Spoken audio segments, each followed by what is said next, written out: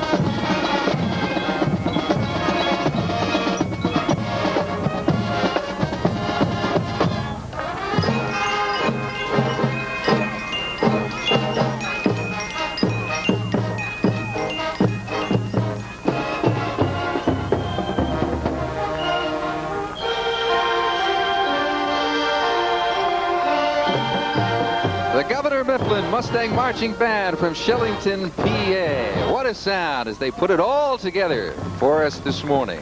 I want to correct something. I renamed Harry and Lynn's baby. Actually, the young lady is Sarah Elizabeth.